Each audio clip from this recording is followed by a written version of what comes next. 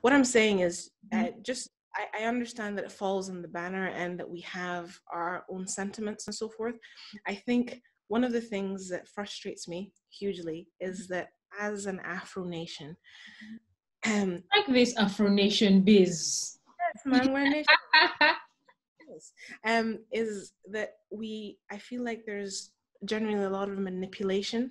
Yeah. And it's a horrible stereotype, but people have made the statement that if you want to hide something from a Black person, you should put it in a book.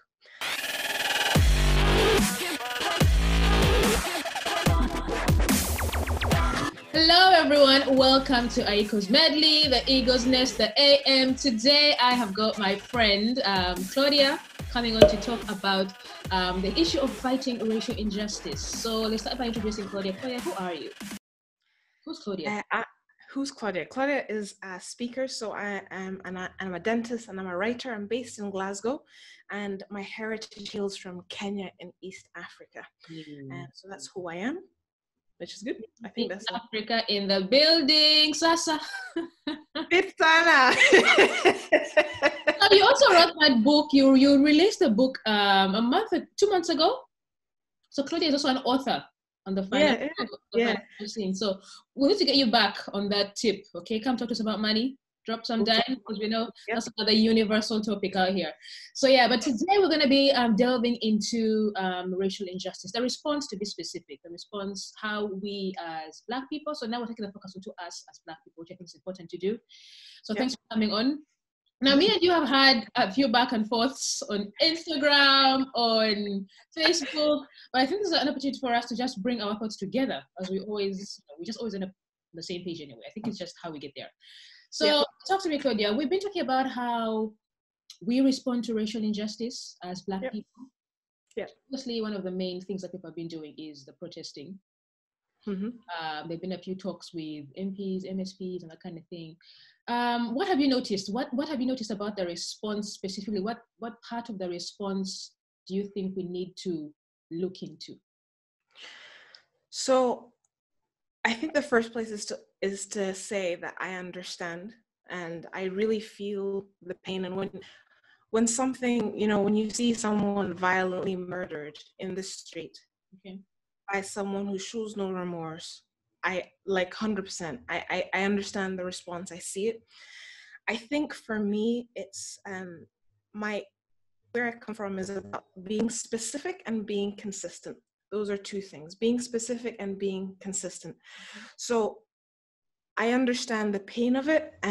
My question for a lot of people is, there's layers to this response that are not specific to the issue.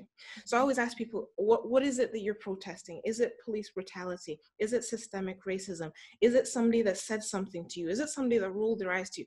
Let's narrow this down and become very clear about what it is that we're protesting. It's true. Sorry, I'm just describing my own experience. But, if we're specific, then we can create specific measurable changes. The issue is when people aren't specific. You have videos and films from the 1930s, 1940s, people colorize them and they make it feel like it's happening today. And if we cannot acknowledge the progress that we've made because we don't know where we're going, then we always end up in this emotional space. And there's an emotional, visceral reaction that kind of lights up and no one goes anywhere. I wrote a post which annoyed a lot of people. I was like, fire and gunpowder can't sleep together. When gunpowder goes off, there's a massive explosion, but people move on and they spend the rest, they're like, oh, a bomb went off and it was a sad day and we move on. And my thing as someone who protests racial injustice, and I hate this thing, is about trying to get people organized in a manner that we systemically, in a very logical manner, tackle injustice everywhere we see it, consistently, frequently, so that we actually get rid of it. And it's fine for you to go and protest and kind of wave a flag or whatever it is that you want to do, but let's become effective in our measures, because we can see the protesting, although it creates a lot of conversation, it's not doing anything. We keep doing the same thing and we're not getting different results. So I'm really trying to encourage people to become more specific, and let's come to an endpoint that we all agree on. So for me, let me actually ask you, what is the endpoint that you're looking for? The endpoint that I'm looking for is education for people. I want to address the part about prejudice. Okay, I want to address the point about sometimes we don't think we're being racist, but we're being racist. So for me, that means, what that means as part of the response I'm trying to encourage is conversation, something as simple as that, where white people can talk to Black people about this thing, and everyone not get so emotional, get so offended, everyone not be so shocked about what's happening to my Black friend or my white friend. I want to address that. I also want to address the fact that Black people feel they need to work 4 times as hard. They feel like this is ingrained. That it doesn't, I don't know if it affects me, but it's something that breaks my heart, because if I had to talk to friends about careers and jobs and entrepreneurship, that's a mindset I don't like to meet, because entrepreneurship is already challenging as it is. You know, climbing up a professional ladder is already challenging as it is. So for people to, when you're having a conversation, for people to say, oh, well, you know, they may not hire you because you're Black, you may not get the money because you're Black, or you may get that funding because you tick a Black box. That's sort of ingrained that because you're Black, it's going to be, there's hurdles already, there's that work as 4 times as you can. Of course, I'm just that I'm Christian, so I always wear my higher identity that, you know, I'm in Christ, you know, the fact that if he's opened the door, no one's going to shut it. If it's his purpose, is going to work. But I just don't think it's his plan for the mindset. And the funny thing is, it's not his plan, but it's a reality for some. Does that make sense? So there's us being in Christ, and then there's also a lower truth that, well, actually, this is the way things are. For example, we're in Christ, you know, we are righteousness, but every day we wake up to our fleshly nature that we have to fight and subdue and remind, I'm in Christ, you know, I'm righteous. You have to remind yourself of that fact, but that lower nature still exists. So that the fact that is still people's experience, that they actually wake up and they go to work and they may not be hired or promoted because there's enough Black people at that tier, and the fact that that's happening in the church. You've seen the whole C3 thing about how the pastors have stepped down because they were preventing Black people from entering certain spaces because they felt we may not appeal to the white audience as much because, well, you know, Black people on the face of the church can be very intimidating to a white audience, that sort of thing. So the fact that exists within a church, Claudia, that sort of thing, it gets to me. You know, so that's what I want to see. Obviously, the chances of me having a brother in the streets who's going to be, you know, knocked down by 3 police is it's there, since we see Sheku's thing, so we know it's there, but it's minimal. It's not like in America. So for me, I'm all about the systemic thing and the relational aspect of it. That's what I would like to see happen. I like that. I like that a lot. I think, you know, one of the things that I did, which was hilarious, is that I remember when I was applying for jobs, my face was on my CV. Now I have quite a. Who does that? They told me that's what everyone was doing. So I was applying for jobs and my face was on the CV because that's the advice that we were given. My name does not sound obviously African, and I couldn't get any interviews. So what I did, I had a conversation with the principal of the school. I'll leave him out of this. But what I did is I removed my picture from the CV. And what I found was I had 1 interview out of like 100 applications. And I found that my interview rate massively increased, which, you know, is an experience, and it happened. And there's people who've changed their names and so forth to try and fit into the culture and so forth. And I love what you're saying about conversation and catching people's prejudices. And I think if we're going to catch people's prejudices, number 1, let's get into these spaces and get involved and have the conversations. What I find really interesting is when, you know, I'm very involved and possibly sometimes too vocal in policy making in Scotland. And what I find frustrating for me is when we see individuals of BME background, what they present at the table is a fictitious version of their own life experience. And when you get them into a room where they're, you know, in the majority, what they say there and what they say on the table becomes very, very different. And so when we talk about prejudice, I really want us to, so it's not just about educating white people. I hate that.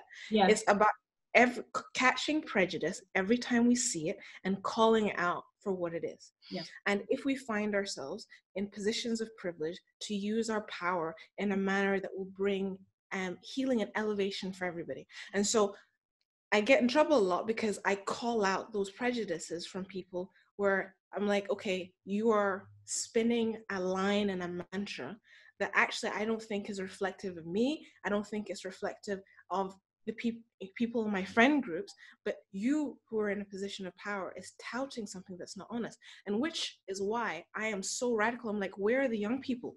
Can we all come here and speak the truth to these people? Because lots has changed, and there are people who are career protesters, and they've made a career out of, you know, the struggles of our people, and they don't present a very well-rounded and a true reflection of who we are. Yeah. And that frustrates me, and which is why I'm always like, okay, where were you before Mr. Floyd was so tragically killed?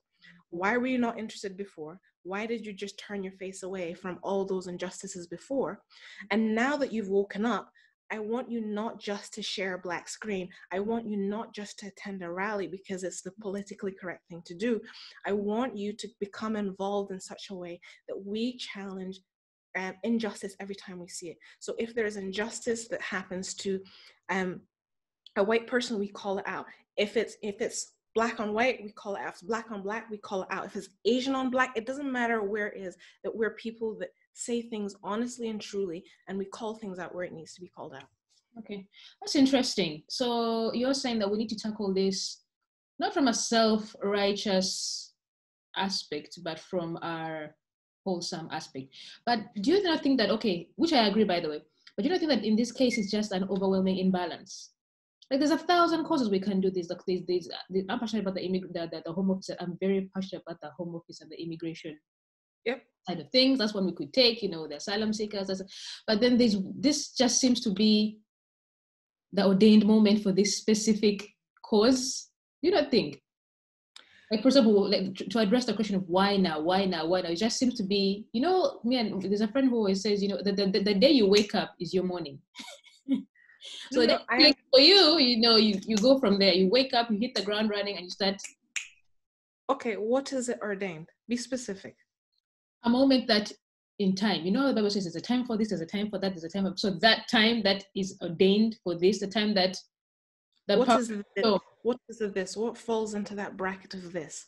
The perfect storm where people can have the moment to say, well, actually, I've been a victim of racism, because I have many friends in this country, moms, mixed race people, you know, people who are born here, people moved here, and we never ever saw them talk about racism. It was always a case of, oh, I didn't get the job because I was black. That's as far as I go. And it's like, oh, all right, then we move on from the conversation. Like we never ever sat down to dig into it. And, you know, now hearing mom say, if my kid goes to school, one of those days in that year, there's going to be a racial event, you know? So what you're saying is you feel like people have been given permission to express.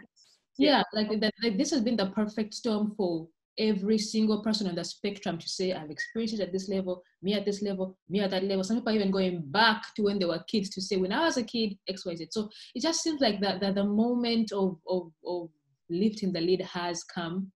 But I get what you're saying. There's that thing of, you know, sometimes you get a message about, you know, sign this petition, sign this petition, sign this petition, sign this petition. And, you know, you just sign and you move, or you don't really dig into it, or you don't even sign, you just leave it at the back of your mind. That does happen. The fact that sometimes things come on our table and we don't invest, we don't dig in, you know. So there's an element, I don't want to say hypocrisy, but there's an element of overlooking that has been there, us overlooking stuff in the past. I would have to agree.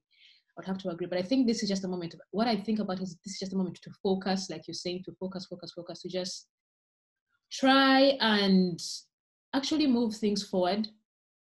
Exactly. So I am for, you know, if this is a moment that encourages people to, you know, unburden themselves with hurts and things which genuinely have hurt them and so forth. When I tell people about this CV story, I mean, it was just a joke, but it's true. It genuinely happened. And, you know, if that's a time for this, that's excellent. And I think that's good for the culture in general. My question is, you know, again, which I keep saying is which is why I asked you, where are we going? Because if it is just an expression of emotion, then what we do is we allow, it's almost like we allow people, in a counseling session, someone opens up to you and then you just walk out the door and you leave them in this broken emotional state and you've not actually done anything. Which is why when we go to a counselor, when we do any counseling, as you know, as they open up, then we give them tools to come out of that place victorious.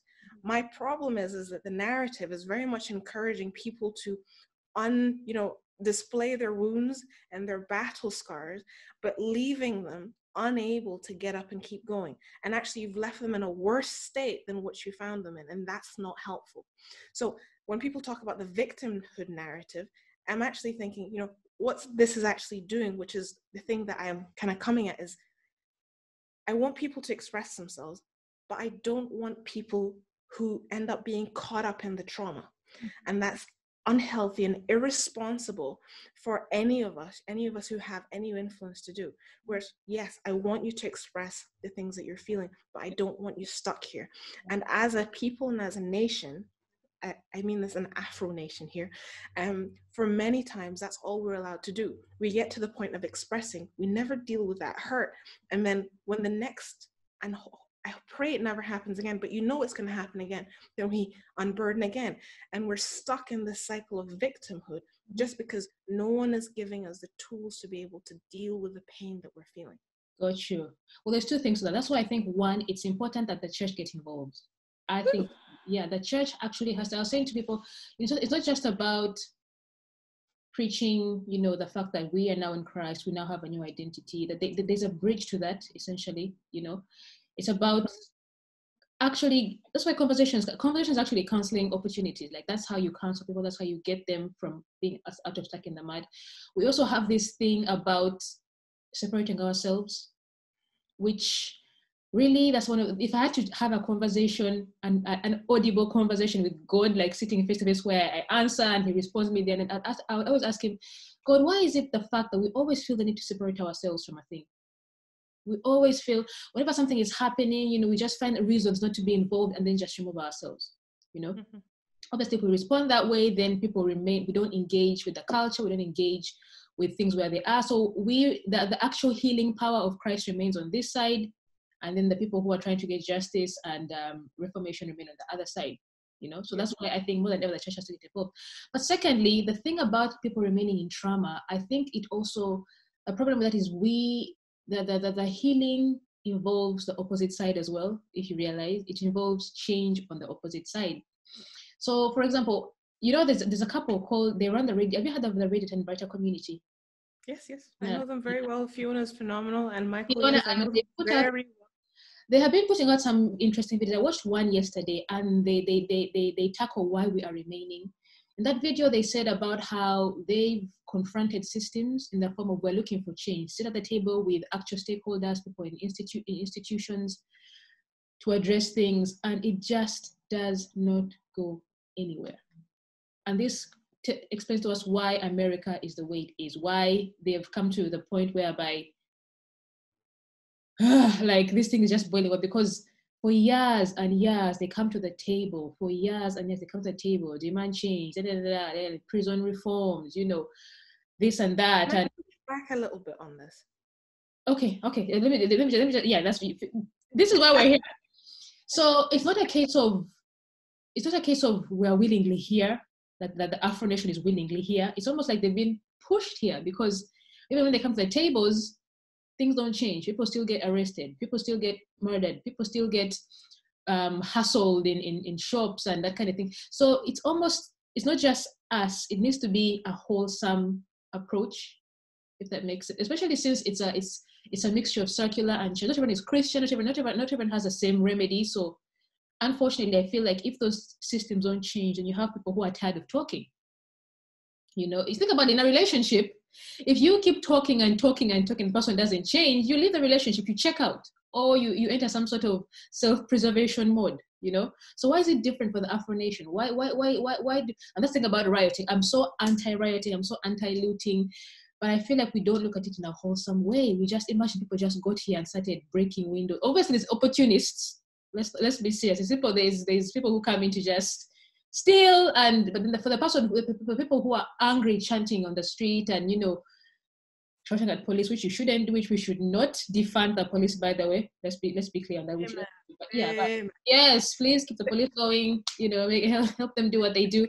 So it's just the fact that we need to look at why things aren't moving forward. It's not enough to put that, it's not okay to put that on the Black people justice. We have to put it on the system, on the other side of the coin as well, the other races and that sort of thing. I just think that's the truth in the church. And the fact that it's not just us, there's an entire system here, there's other variables at play. Yeah. Wow. I have so many questions. Let me see where we can take. I think, all right, let's start here. When you say push back on the other races, you just mean white, right? No, I mean, okay, generally white, because that's who I'm seeing as the aggressor. Okay. All right. Okay. Let's start there. I think one of the things I did a talk, which went down hilariously. I think it went quite well, of why I reject Black culture. I said, and the purpose of the talk was basically saying that Black culture is a culture that's it's almost like a second wave of colonialism that wants me to reject my Africanness to fit into a whitewashed, cleaner version, which is the African American stereotype. Okay. And I find that hugely frustrating. I think. What is Black culture? You've defined that by give me an example of like a Black culture thing. Okay. Okay. So the very idea that something like the word Black culture exists is a bit confusing to start with. You have friends who are from West Africa. Yeah. Friends who are from South Africa. Yeah. I have friends from the Caribbean. Yeah. Although there's similarities, it's about, it's so massively removed. We're so massively removed from each other, and that we actually look at each other and we make fun of each other all the time because we're like, you people, etc. Yeah, you eat that. So, yeah. and so what's happened is that if we call it the structure, my mom calls it whiteness, but the structure, in order to stop us from truly identifying with ourselves, has just painted a picture where it's like, okay, the people closest to us are the African Americans, so we will force every other Black person to fall into this same category, which is why everybody, well, I can't say everybody, but for the most part, we see, rap culture, the wearing of shorts, etc. It has influenced our people so much because this is the next best available that's acceptable to the, shall we say, the current systems in power. And so that's why I reject it, because I'm like, I'm not going to be African American to make it easier for you. I want you to pronounce my name. I want you to understand how many languages there are. I want you, when you talk about my country, to talk about my country, not talk about a continent. Africa, yes. Be specific. I want you to start learning and understanding who I am. So that's kind of my place of rejection for it. I think one of the questions I wanted to ask you, there's so many, I should have been writing them now, was, actually, let me push, why is it that you feel that, I do agree with you that we need every race involved in this, but why do you feel that the emphasis is more on the other races rather than actually it being a mirror back on ourselves to see how we treat ourselves? That's a good question. Not the emphasis on the other races. It's just to say, I may have worded that wrong. Sorry. Okay, yeah. So I feel like we need, because we're responding to a thing. Does that make sense?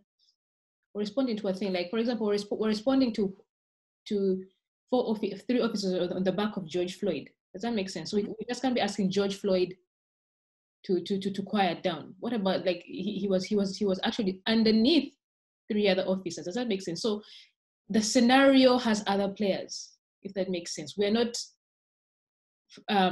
devoid of variables, of other radicals in a situation. We have to look at it wholesomely and say, the other players, there's other actors in the movie, there's other people in the scenario that are bringing this storm. Essentially, there's the wind, there's the sun, and everything plays in the weather. And so, unless I'm talking outside Christianity, but I'm talking about the world as a whole, because we know in Christianity, we're talking about now putting the world together as a whole. There's other players, Claudia. Every one of us needs to still fix them, like humanity. And that's another thing. It's about humanity as humans. You know, we were not put here as islands, if that makes sense. We were put here to relate. So it has to be a collective effort. I understand that. Yeah, we're headed. I love this kind of conversation. So what happened to, I even feel horrible just saying his name like that. What happened to Mr. Floyd? I mean, just, it's not even racist, it's evil. It's just evil. That I don't even want to give it racism. Like, it first is evil and then it's all these other things. I think therefore, if we're getting all the races involved, let's, one of the things we talked about before we started this is, during this Corona period, African people were kicked out of, in China, they weren't allowed, they were evicted from their homes. They were treated like dogs. They weren't allowed to shop, and they were literally treated like subhumans. Yep. And this narrative is heard from in Arab countries, it's heard about in Asian countries, but there isn't this same visceral response. Yes. And, I just, in that pushback to be like, okay, I want us to look at our reaction. Okay. And although our reaction in this area, 100%, I mean, I'm not generally for the death sentence, but this man should never see the light of day again. Okay. And his 4 colleagues who are accomplices to that murder. That's the truth. I'm not at all like minimizing that. But let's view our response. Our response to that one incident and Breonna Taylor and many others was, but the cry from other brothers and sisters, but it just happens to be at the hands of somebody else. No one seems to be responding. And so when I say I'm questioning the response, I'm questioning actually the narrative that's pushing on the emotions.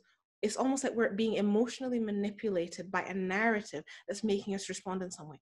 In my opinion, many African countries should boycott China completely. And, there's an economic takeover happening at the moment, just from the treatment of our people in their countries. And other places like that. And my question really is, people might say, oh, that's different. What's happening at the same time? And if we care about justice, then we call it out every time we see it. It shouldn't be like, oh yeah, I heard about that. That's sad. No, you didn't hear about it. That's sad. Yes. That's not an acceptable response. Yeah. For some, especially if your response to that thing is the same. It's not an acceptable response for us to respond like that. And that's why I'm like, let's look at ourselves a little bit here, because we accept things and we accept our brothers and sisters going through certain things. But if it's not at the hands of a white man, if it's at the hand of somebody who looks like us, then it's, that's sad. I'm like, you know what, I have to agree, Claudia, because I was going to do a private video on my own response, and I thought I'm going to bring it in from a colorism point of view. Yep. As we cannot afford to approach the thing from a self-righteous point of view, because Black people, we are the worst. Like, it begins with us. Like, we are the worst towards each other. Even the Black American culture, after you lift off the whole racism thing, they live in this whole light skin, dark skin thing. Move over to Africa, where we have nepotism. People. You have political regimes that only hire when they come into power. You just know only a certain number of tribes are going to get the spots in the government, and going to be allowed to maneuver how they want to maneuver when it comes to things like entrepreneurship and getting permission from ministries to do this and that. You even come to the marriage sector. Some tribes pay a bride price for light-skinned girls than they do for dark-skinned girls. So even within us, there's a lot that we need to address, which always brings me back to the fact that this is really a sin issue. And the more gospel preaching we do, the more we fight racism, because at the core, we're sick. Oh yeah. The thing is, as you point the finger, there's fingers, and people say, oh, people say I'm not Black enough. I get this all the time. I'm like, okay, cool. What the heck does that mean? But the thing is, if we're going to force white guilt, then at the same time, by us doing the action, we have to accept Black shame. That's just the truth of it. So this dynamic is constantly happening, and you can't just ignore the stuff that's coming back on us to be like, okay, how do we treat ourselves? How do we shoot ourselves? Yeah.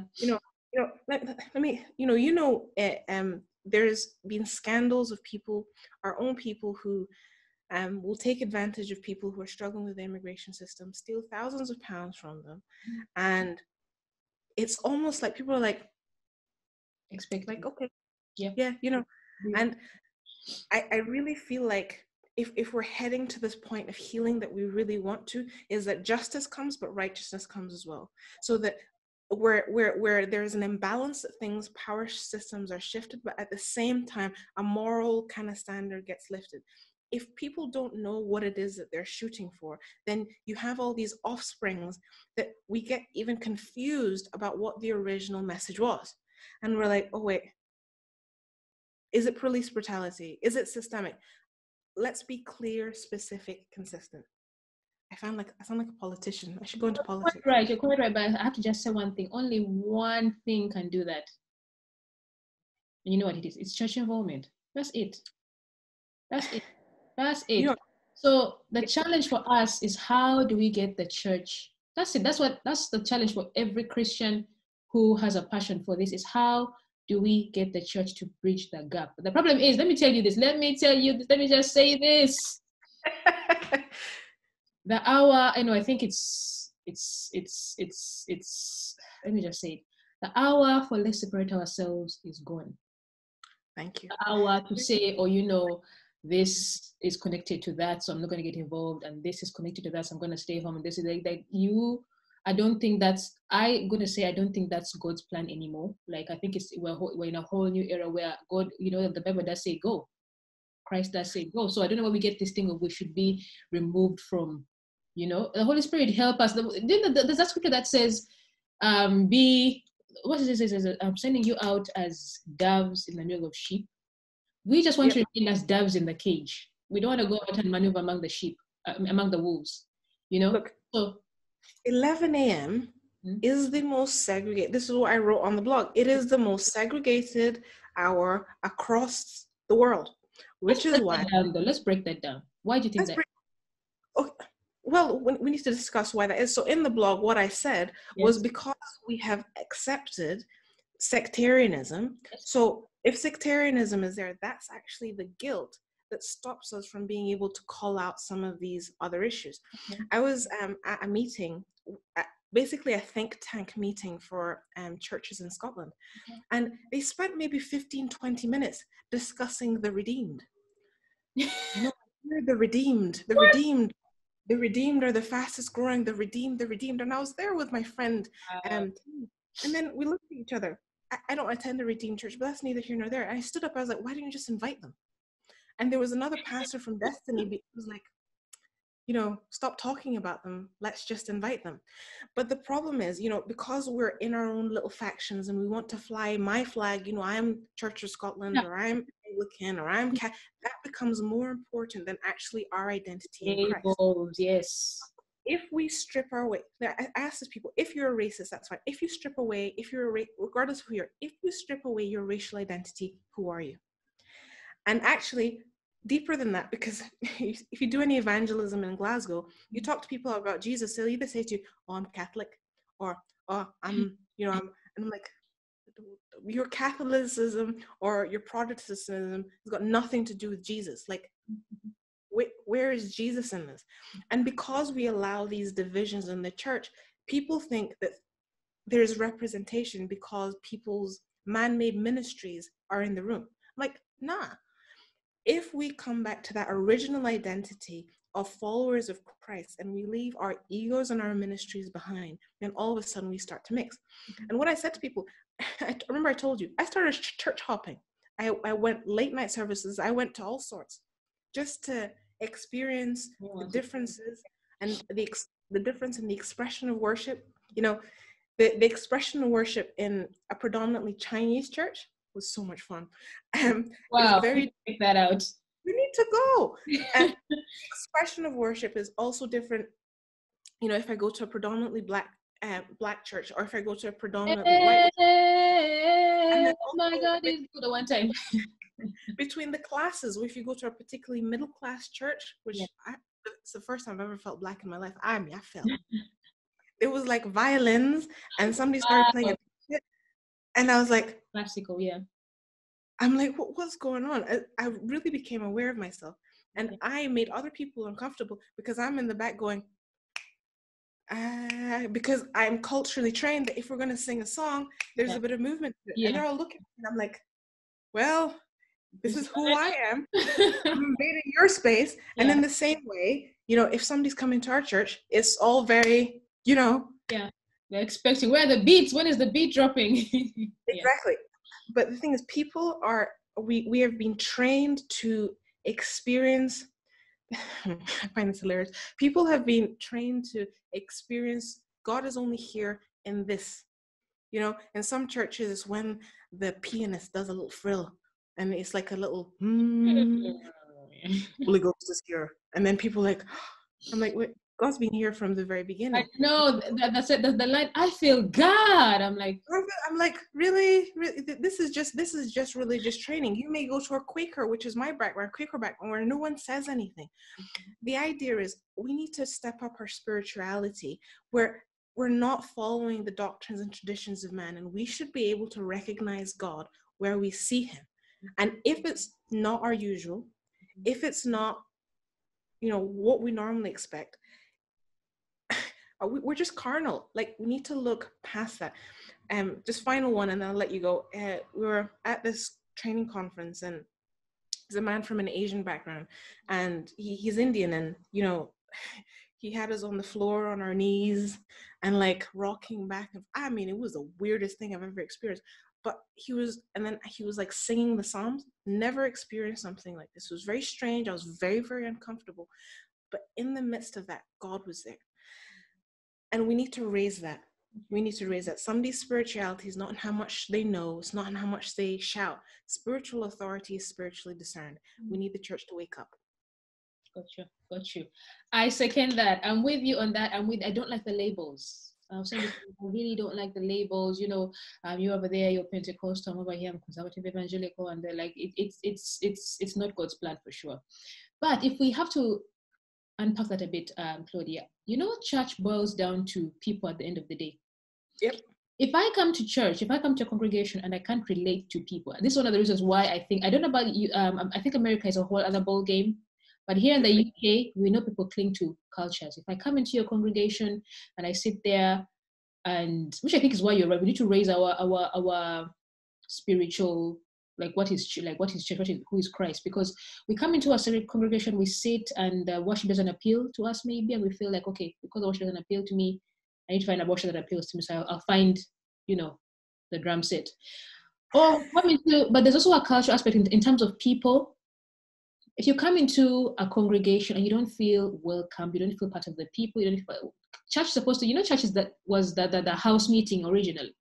Mm-hmm. Yes, I love that. People understood each other, people had conversations where they could relate to each other. So I feel like there's a relational barrier here in the UK. People. I would agree with that. I would agree with that. Okay. Yeah, so I think that the relational barrier is real. The fact that if I came to a specific congregation, I wouldn't feel like I'm at home. Like, this is my home group. Like, this is my house. That experience would be different. So people just, instead of, I think, stay and try and acclimatize, people just take off to what they believe will be their home group, and then they just stay there. Then it moves from the house to the church, and then suddenly you have this African church, and everyone just sticks to their own. So yeah, that's an uphill.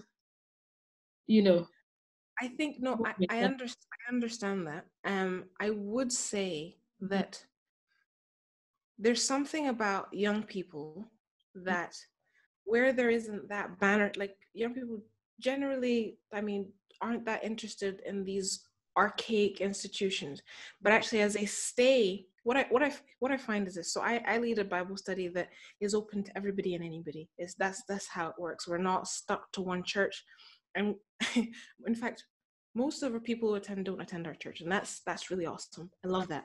That's the kind of studies that I've always been involved in. I dislike, this is our, you know, what I find is that people once they start attending, what the church does is indoctrinates them that they're better than the person around the corner. They're indoctrinating them with this sectarianist type culture that makes them feel like they're better than. And if they even relate with somebody who doesn't attend their thing, that there's a chance that they might get infected, or, they might fall off the bandwagon because they allow this, but we don't allow this. Really, what I love, which is springing up, and I'm so excited after this lockdown period, because I feel like God has had the church on lock to be like, remember what the church actually is. Yeah. Is these springing up of worship nights, which are just worship nights. There's somebody with a guitar, they're singing. Mm-hmm. That's all it is. There's people, Christians from every walk and background. There's eccentric people. There's very conservative people in the same space. And the growth of these places is what's really important. And I really feel like the real emphasis for me personally in my prayer time is a move, it's almost a re-embracing of holiness. And, I feel like as we go forward, the idea that somebody's going to build their ministry, I think, I just don't think people are going to get away with it anymore. I think really the goal is we want to disciple not our street, we want to disciple nations. And if we're discipling nations don't care about who your bishop is or who your GO is. They don't care. What they need is solutions. And solutions come through abandoning prayer and studying the word, and a genuine love and compassion for people. And if you have a genuine love and compassion for people, you do not, how to describe this, you won't dismiss their experiences. You won't dismiss the things that they've said, and you'll actually get them to the point of understanding that all of this external stuff, although it's part of who we are, the most important thing is the understanding that we are deployed, not employed, we are deployed as ambassadors for Christ to set his kingdom here on earth. And that's our job. Yeah. Oh, that's so succinct and bang on. Like nothing I can add to that, honestly. And it's only when we do that, when we come to that conclusion, that we can actually go out, we can actually send out ambassadors, because now they're not worried about what's the doctrine like. They're just so secure in the fact that it's God at the heart of it. It's Christ in me, and they won't be so cautious about being in the world and trying to influence the world, because they understand that it's not about labels. It's about Christ going forth into the nations. I love that. I love that so much. Old Testament, you touch the leper, you get unclean. Mm-hmm. New Testament, leper touches you, they become clean. Just huge. And I'll just go out on the street sometimes and just evangelize. And the thing is, it's trying to get people out of their pews. The church is people aren't coming to church. We need to bring that genuine care and love and bring it to people, so that we're there, on every route, and we're going out. So in our workplaces, that we're taking our workplaces for Jesus. We're taking every space that we take in, and it's not about pounding people with the Bible, because people are attracted to Jesus. And if we know that Jesus is within us, then that's what attracts people. And what's been so fun, they probably won't watch this, but what's been so fun in this lockdown period is my colleagues saying, Claudia, you're so calm. Like when you come around, you're so calm. I really love that. Is this your faith stuff? Wow. Yes, it's Jesus. You ought to know Jesus. Ha, ha, ha, ha, ha. I'm forcing you to come to church. I'm not going to go all burn in hell. No, you won't. Jesus loves you. And it's the demonstration of the peace that I carry that's drawn them in to bring that conversation. It's not slapping somebody with the Bible. Relational, that we genuinely care with people. Relational. So let's marry that to the current situation. What does that look like? What does that look like? It looks like the word. I want to know relationally, how are we going to get involved? How are we going to go? Listen, man, your mission field is everywhere around you. That's your mission field. Your job is to take that. So one of the things that I get so frustrated are people are like, it's not my job to educate white people on this and this and this and this. Truth is, in my life, I'm just speaking for me, I am, for most of my white friends, the first Black person they've ever met. Yeah. I'm really sorry. If they leave, it's the same thing as Christianity. I'm normally the first Christian that they've ever met. Yeah. If they leave with an assumption that is not true based on their experiences, I've not done a good job. So when they meet me, I want them to understand my background. I want them to understand who I am. I want them to see a clear picture of Christianity. And if you are too proud to be, and I mean this in the kindest way, if we really want change, it's about, the thing is conversational relationship. If we try and push equality and we don't bring people along, all we're doing is we're flipping the switches, and we want Black supremacy, which is just as ugly, just as brutal. We want people to come along with us. So, you know, if your friend reaches out to you and asks for the first time because they have become awakened to an issue, they've just become awakened to it. They probably didn't know. Don't assume guilt on their part. So let's talk, let's have discussions. Please free your friends from white guilt. Don't let the media generate a narrative for them in their head.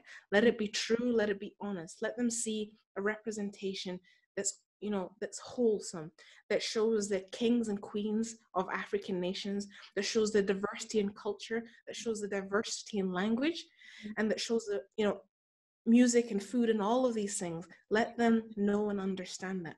And what I found for most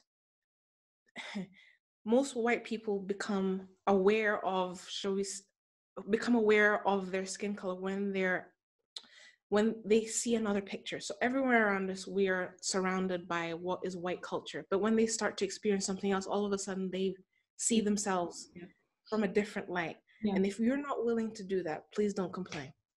Gotcha. So harsh. I know, but facts.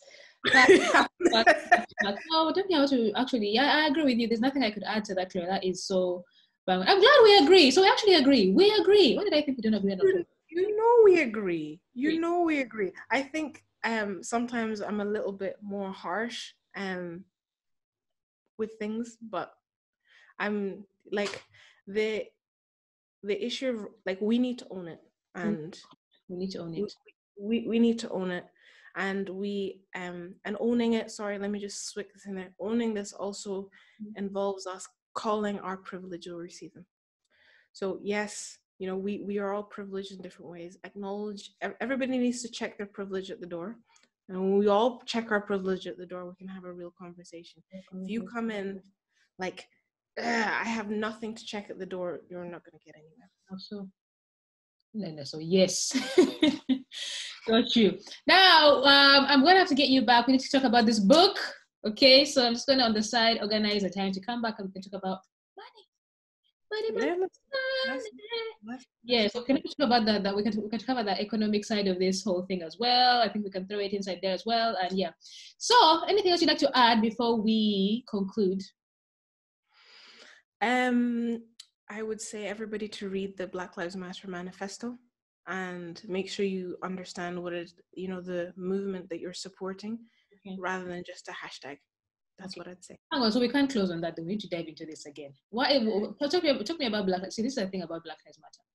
I feel like Black Lives Matter, okay, say, yeah, it's been founded by, who's been founded by, yeah. Mm-hmm.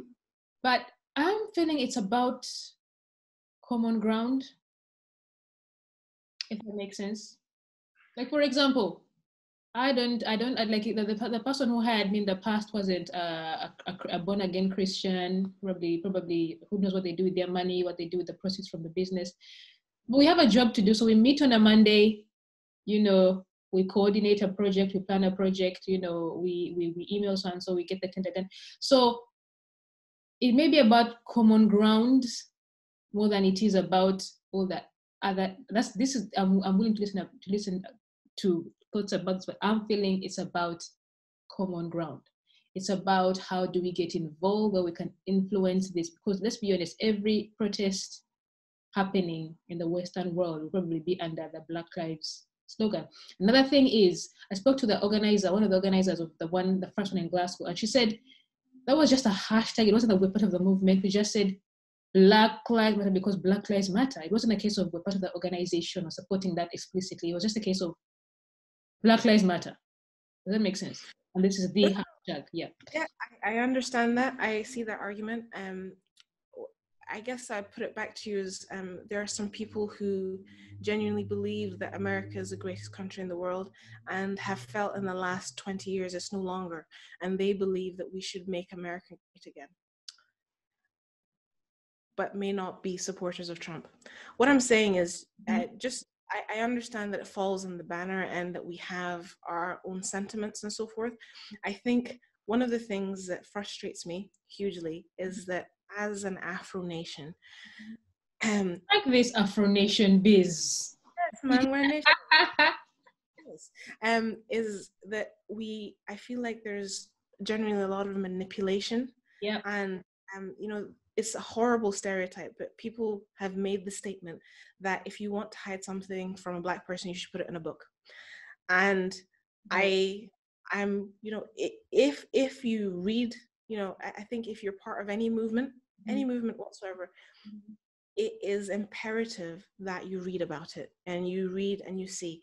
And we're having a back and forth, and people were like, go read some more. And what's so fun for me is because I think I've read everything. So I can say, yeah, I've read almost everything, and I can create an educated opinion on that. So it is time for us to read, if you're in America, before you vote, read the manifesto and see how that's gonna, you know, help you. And if you're in the UK, read the manifesto. Don't just because it comes on a certain slogan, don't just go along with the wave. Read and understand what it is that you're following, campaigning, and promoting. That's all I'm saying. So I'll give you an example. You know, if somebody's for independence, and you know they want independence for Scotland, you do know that SNP is not the only choice that you have. There's more choices that, and you can look at the SNP party and say, you know, I don't agree with it. And actually, I feel like because I'm a responsible voter, I'll vote for a party that more accurately represents the sentiments that I have politically. And that's a responsibility. And I get frustrated with people who don't read. And it's important that you read. And the thing is, you might read it and think, yep, 100%, I agree with everything. It's a good article, it's very well written, very well structured, but you might read that and go, no, actually, I don't agree with this, this, and this, and this. And if you don't, then I really want to, you know, there may be some time for you to think back and reflect on that and be like, I don't need to be demonstrated for. Okay. And yeah. I think it may be worth just maybe creating another hashtag then, because for me, when I say Black Lives Matter, I just mean Black Lives Matter. I don't mean Black Lives Matter, if that makes sense. So it's interesting to see that when you hashtag that, people think you're voting for a party. Yeah. But yeah, I suppose that is the connotation, given the fact that we're in a world where everything is essentially almost political, seen as political. So I suppose using that in the social sense, yeah, it looks that way. So it may be worth getting another hashtag. But what happens when that's hijacked again? If it's hijacked again, that's fine. My thing is that I'm worried that people, you know, of the Afro Nation feel like if they create a protest of themselves, no one will pay attention to them. So they need to jump on this bandwagon of Black Lives Matter because we don't have the confidence to create something of our own. Okay. I'm just like, you know, this is actually part of the problem again, where it's coming, and it, you know, what happened was awful, but it's coming from America and Black culture. So everybody who's of the skin color agree with it by force, and you may not agree with everything, but you must submit that. Which I don't agree with that monolithic, everyone needs to be forced into this. Yeah. Exactly. Or you get cancelled, or yeah. Diversity of thought. I refuse to be put into this narrative box that you want to put me into. And, you know, if I look at that manifesto, I have every right to disagree. I don't have to hashtag it. And I want us to have the confidence to call out things where it needs to be. And can I say at this juncture, listen, if you're in the UK, there's been some horrendous policies, particularly the FGM policy that was made in England, off the rhetoric of one of these lifelong career, shall we say, protesters of Black lives. And she, because of the organization and to secure funding, said some horrendous things that ended up having a woman put in jail, which I think was unjust. And the whole community, the white community, was like, yeah, that's great. And we as a community sat back and allowed these things to happen because we don't read. Please, let's start reading, let's get involved very specifically to tackle issues specifically. And so when that happened, I was out in the streets protesting because that was a wrong thing to happen. And it was a law. I need to look into that. I've never heard of this FGM thing. Yeah, no, I mean, I'll just give you a brief synopsis, sorry, before we finish. There was basically the narrative was that the founder of this organization created a narrative that all Somalis are going to, people of Somali background are going to do FGM on their children, and therefore they should be treated as if, they're at risk, and they should be watched by the police.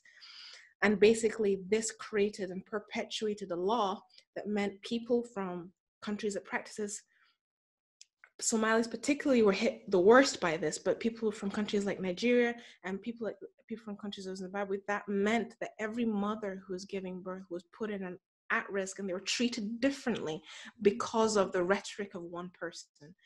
And my frustration is that the communities that are being affected, like you and like me, when we go and give birth, we would have been classed, and probably still are, would be classed as high risk to harm our own daughters just because of the color of our skin. And we allow these things to continue happening because it's not trendy, it's not fashionable. People, let's read, let's get involved, and where we see specific things, so I'm always like, let's be specific. When we see specific things, we call them out and we say that. And please, more young people, let's get involved, because there are people who have been involved, and it's almost like it's become it's their job to show the hurts of the nation, and some of the things that they're doing is deeply hurtful to us, and let's crush that, because my first identity is Christian. It is not Black. Yeah. Amen. Same here. Amen. Amen. And on that note, thanks for coming by the Eagles Nest, Claudia. Thanks everyone for watching, and we'll see you in our next episode. Bye. Thank you.